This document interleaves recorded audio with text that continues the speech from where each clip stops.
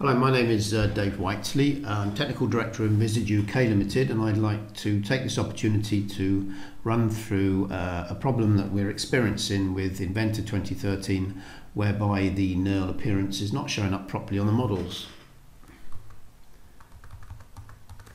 So I've got a component here in Inventor 2014, and if we choose the outer surface and add a Knurl finish to it, using the Inventor material library,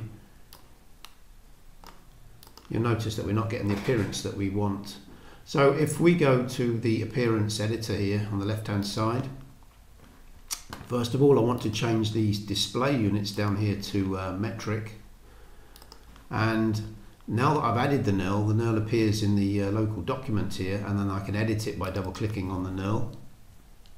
As you can see, the relief pattern at the moment is set to Knurl, which is what we'd expect, but if we change this to custom image, we can then select from the textures, this is under public documents, Autodesk Inventor 2014 textures bump maps. In this folder we can select the Knurl_bump.bitmap, click on the swatch, change our sample size down to about 2 millimeters. It's linked so that the width and the height changes accordingly. Click on apply, and that applies the Knurl finish to our component.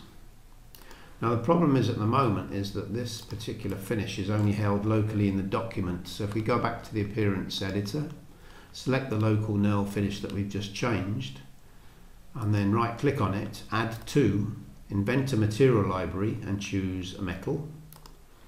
We're asked to replace the existing Knurl with this. I'm happy to do that, so I click on replace. And then if we start another part,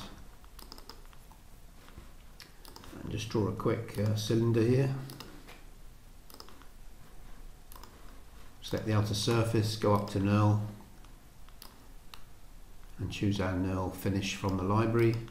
We get the correct size Knurl that we require. So that's how we add the Knurl finish to our components and to the library.